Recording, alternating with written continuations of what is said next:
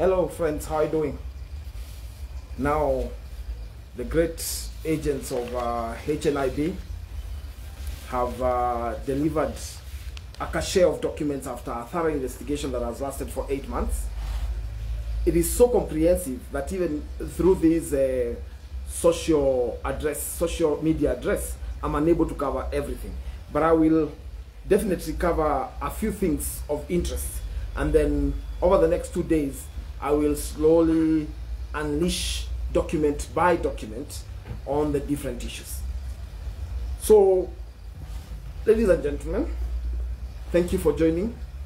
Let's start the process of exposing these people who have generally been stealing from the sick and from Kenyans, and at the same time pretending to be pretending to hold a higher moral ground. What I will do, let's agree, because I also need to go to Twitter for spaces that's already advertised. What I will do, I'll go through the general. As you can see from this table, I have document after document, and some documents are up to 30, 50 pages document. Kemsa. Some of them are commitment letters, some to avoid the procurement. Some of them you can even see they have handwriting saying please assist, and basically some of them even have names and addresses of who to be assisted. You know, procurement director, please assist. This is a Jubilee referral, please assist. This is one of our own. There is even stamp, or some of them dated 7th July. Some of them, interestingly, on the same day, you see like George Theuri of Geokim Supplies. I have document after document. These documents are going to be uploaded on a PDF on our website near you. I've been talking to some bloggers and people who own blogs and websites so that they can upload the PDF. So the PDF will be uploaded by at least 40 bloggers who I have contracted and I'm working with, have agreed to work with me on this one so that they can be able to upload it. So the documents are there, they will be uploaded. Beyond that, there is a bigger document that then shows which company it is, when was the contract done, when did what was the reason for award, was it a direct procurement, and was it emergency, the list of directors, shareholders and beneficial owners, nationality of the directors, because you'll find some who are not even Kenyans, and then of course the postal addresses. So what we have is a legit thing. You obviously expect after this there will be several people raising different issues as they always do, but we are ready for them because this has been a comprehensive investigation which builds up on what has been happening. So let's get into it. We are going to start off. We're going to start off our exposure with saying exactly who benefited and who benefited out of this. So I'll start with President Uhuru Kenyatta's family. Ziwala Limited. Ziwala Limited had several contracts, and Ziwala Limited got first. There was a contract on the 30th of June 2020, and of PO Box 43250-00100. Ziwala Limited got on that day 84 million Kenya shillings. 84 million Kenya shillings. Ziwala Limited is registered under Nyokafi, who is a sister to President Uhuru Kenyatta, and Catherine Kihanya, who is also a relative of President Uhuru Kenyatta. After that, we go to Gideon Moi. Gideon Moi. First, what he procured directly, African Herbal Company. As I said, the figures and the documents are going to be uploaded later if you want to follow up. For now, I'll just do a general summary. So African Herbal that was negotiated for, whether it belongs to him or, but he's the one who pushed Kemsa to give that award. That's African Herbal. Then there is Mega Trading. He also used Everywhere Distributors. Everywhere Distributors. That's Gideon Moi.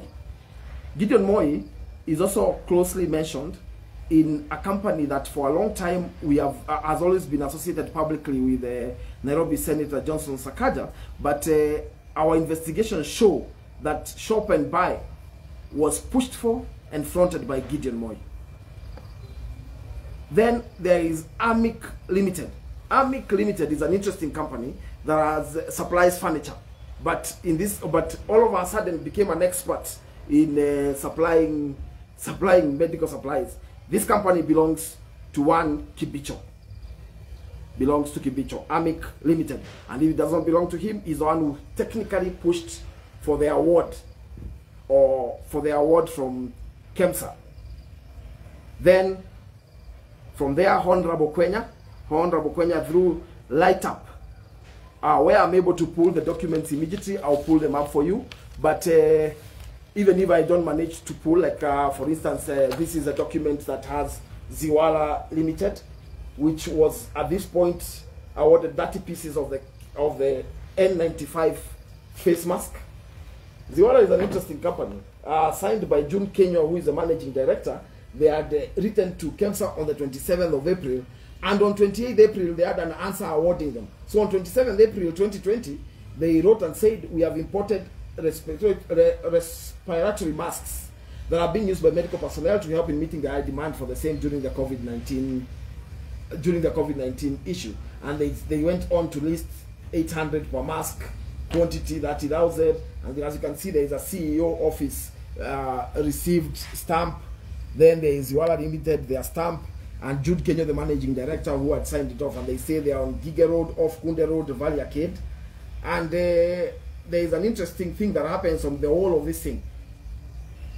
The procurement director is instructed to facilitate on the 28th of April. Immediately that is given, remember this was just a day after, immediately that is given, there is a commitment letter issued from Kemsa. The government of Kenya is prepared to respond to coronavirus threats and blah blah blah, and you are therefore requested to supply the quantities. Listen to this. You are therefore requested to supply the quantities for the mentioned commodities to Kemsa and Bakasi warehouse on or before Friday 8th May in response to the emergency. The procurement process will commence thereafter. So supply, get paid, then we do the procurement. And please note your supplies will be accepted using a delivery note, as the other documents shall follow to facilitate payment. And this is paid to Catherine Kihanya, and the ID number is listed there. I'll continue pulling up documents as I see them. The next person is Governor Kuti through Bluto Company. Then there is Senator Bito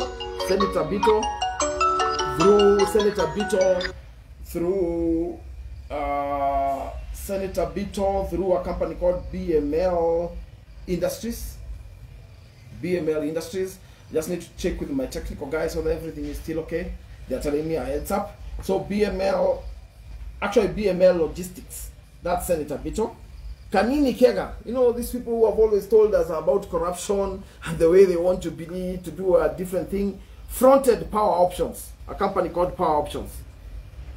Catherine Kehanya again is mentioned on a company called Sadels International, and still with Nyoks or Nyokabi. Then an in-law of the former chairman of Kemsa, that's Kembi, the former senator of Muranga, had a company called Zicotech ZA, which also supplied during this time. Then there is Honorable Kwenya through a company called Light Up. Of course, I've mentioned Kibicho, and I've also mentioned Gideon Moi. Then Munga, the banker, through a company called Zanitoria Nuts, supplied. Then of course there's Medlife by Honorable Mishra. Now you understand why he's having a very difficult time joining the most popular party in his area, because of course they have something they are holding on him through Medlife. Then there is Muranga Women Rep Sabina Chege through Proteta Holdings. Proteta Holdings is specifically very interesting, and I will try before the end of this broadcast to get you Proteta Holdings. I'm sorry I hadn't really, because you see I've also come from work. We've been going around up what you'd call the former Eastern Province. So I've just arrived, and maybe we can go back to Kibicho, which was Amic Limited. Amic Limited writes on 22nd of April, and they get a commitment letter on the same day and it is awarded to the person who is handling it. It's called Rosalind Boogie. If you Google Rosalind Boogie, you'll find some very interesting cases, but because you know these are all furniture companies, it's all based on furniture. So it's an interesting place to get. I'll try within Protector Holdings. So Protector Holdings, which I've told you is Sabina Cheges, has a commitment letter that is issued on the 26th of March 2020. Remember, this is just a few days after we discovered our first case. And this is issued to a guy called Meshach Ndungu. Meshach Ndungu. They get surgical gloves, 7.5, 50 pieces, and 20,000 pieces of that. Guys, I will appreciate if you don't call, because then we are also in the process of doing something. Even if you're calling on WhatsApp, don't call for now.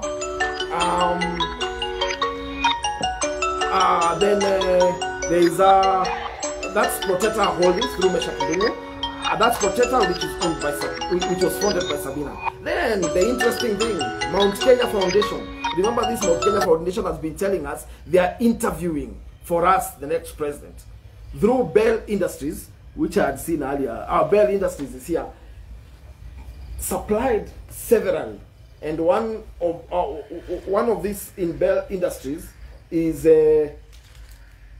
done through Stephen Mtiga of 072287 and ends 01. On Monday 26th May, they get an emergency procurement of infrared thermometers. That's Ibui. And that company, when I get it here, I'll tell you exactly who else is involved, because it's almost the entire his family that is used to do this. But anyway, as I said, on a website near you, you will get that. Then there is also Duke Agencies, Chiskitoni. Then there is Sagana Holdings, again Kembi Gitura. Then there is Joaquim Kagwe. This country, we have a problem. Kagwe, Joaquim. Then there is Caperina. Now this Caperina, it's very unfortunate. It's registered under the family, 3 family members of Meru Senator Kiraito Murungi. And that explains to you what is going on. Then Escobar. You know, Escobar is more basically just like the Escobar involved in the drug heist movies, and who was actually a real person who escaped, who had an issue about drugs. Escobar belongs to CAS Rachel Shebesh. Then there is Sirem, again fronted by Sabina Chege. Then there is Breema, fronted by Senate Speaker Lusaka. Then Medlife of Mishra, that's Medlife. Then there is Meraki, again fronted by Sabina. Then there is Accenture, I'm not sure about the pronunciation, but it's A-C-C-E-N-T-U-R-E, Accenture, fronted by one David Murade, who's been on TV denying every possible thing, but now we have evidence that completely nails him and puts him at the front of it. Then there is Tron's company, again fronted by Shebesh. Ladies and gentlemen, that becomes the general feel of it. There is a lot of other people mentioned here. We have a list that goes to almost this one 360 people who are involved in this thing. I only mentioned the ones who would be of great interest to our country because of the positions they hold and the claims they have made in public, as opposed to what they are doing in private in darkness. We will continue exposing this for the next 2-3 days, but for now, ladies and gentlemen, you have it. That is how the Kemsa theft was done. Thank you very much. Let's now meet on Twitter, where we are going to have a Twitter space in a few. Thank you very much. See you later, guys. Thank you very much.